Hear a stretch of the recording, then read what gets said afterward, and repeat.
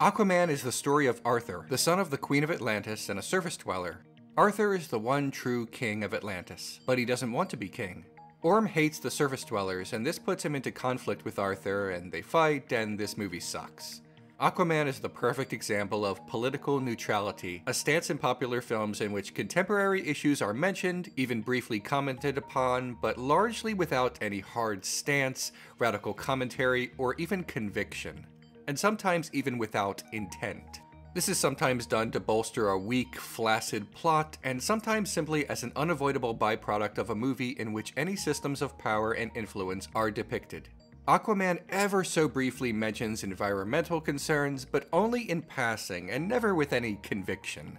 Orm says he must save Atlantis from the surface world, and one of his reasons is that of ocean pollution. In the end, Aquaman saves the surface world from Orm, but leaves the status quo of corporations and politicians ruining the planet intact. All references to environmentalism vanish once Aquaman convinces Mera that surface world equals good, because flowers. And the audience is not meant to question Aquaman leaving the oceans and surface world to be more slowly destroyed by said corporations and politicians. Environmentalism is not a great theme for the film because the film does not want you to think about environmentalism or even care about environmentalism. Aquaman traffics in suburban environmentalism, the kind of white liberal, maybe we should recycle mentality that does not directly address how climate change is the man-made result of corporate greed. If you blinked and missed this environmental message, you can be forgiven because it's so opaque that it may as well be a ghost. Orm is a nationalist, and as nationalism is often coupled with racism, he believes the surface dwellers must be eradicated to preserve the sanctity and purity of his own people. But the film never doubles down on this parallel. Orm's nationalism and racism is born out of a generic lust for power that can be seen in every boilerplate, garden-variety supervillain and Disney film antagonist. He's not a character with an agenda so much as a standard movie obstacle for our big lug who is too cool to have meaningful politics, ideology, or even ideas.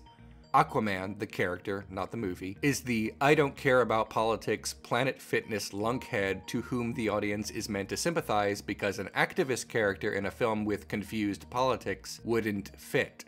The reason that Aquaman's politics seem confused is because the creators involved in making the film didn't give 2/3 of a shit about a message and merely used some razor-thin politics as background noise for this jumbled mashup of shark monsters and fishmen.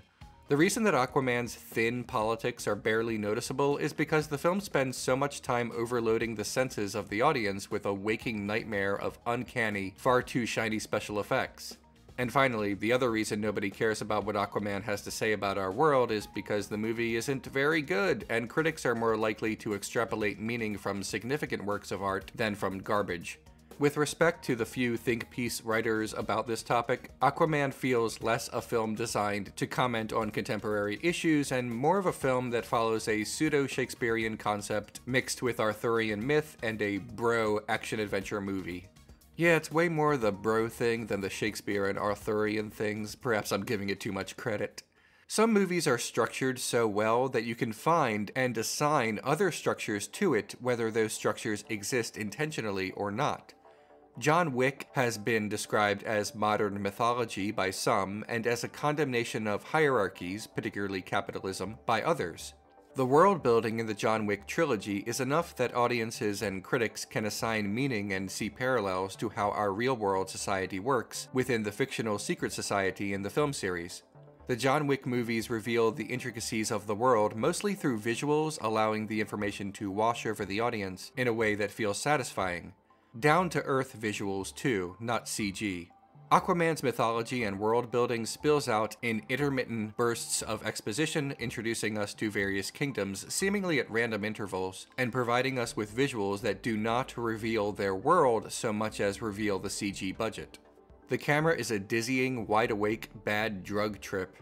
It spins during action sequences, signifying intensity, but also spins during sad moments, quiet moments, and loud moments, signifying nothing. The camera does not present the audience with information, it just tells the audience, watch me spin.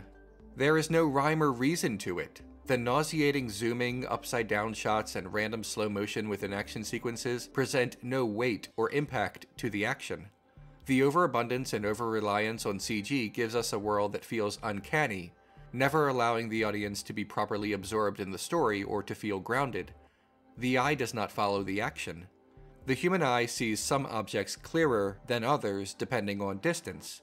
This lines up neatly with how focus works in film. Some objects are in focus, some objects are out of focus, and sometimes the focus changes from one shot to another, and sometimes within the same shot, called focus pulling. I have, rightly, mocked the Granny's peach tea scene in Batman v Superman, but I recently rewatched it for comparison, and it employs standard but adequate changes in focus to emphasize the jar, emphasize the senator, to emphasize Superman watching with the people out of focus, etc. This is not groundbreaking, it's just time-tested, well-understood filmmaking. It's how movies and our eyes work. Shots that are all CG sometimes feel unpleasant to watch because everything feels unnaturally in focus. Aquaman even employs a floating CG effect as its camera to switch from one perspective to another instead of changing focus to show distance and emphasis. Visuals in Aquaman are bright enough to pop, but so flat that they can't. Aquaman is crowded with visual information, and none of it feels significant because the camera never gives anything emphasis or pins down a particular visual as shorthand for an emotion. Its wishy-washiness provides nothing tactile, and its distance provides no urgency. The images pulverize the film, the length makes the entire experience exhausting, and the gormless protagonist doesn't talk like an action star, but more like a tween who just learned the most impotent cuss words. It has mild charms, and deviates from some of the drudgery of earlier DC outings, both of which explain its mixed reviews rather than full-on dunking by critics, but it still falls short.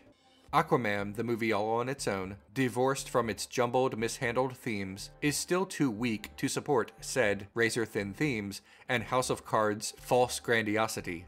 In other words, it's not good enough to allow us to extrapolate any meaning from a meaningless film. Aquaman sucks, and now everyone can stop asking me why. I'm sure this will go over very well.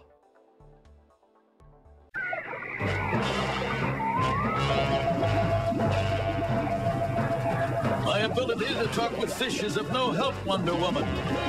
Thanks, Powerpuff Girls. No prob. We're big fans of old school. Ow!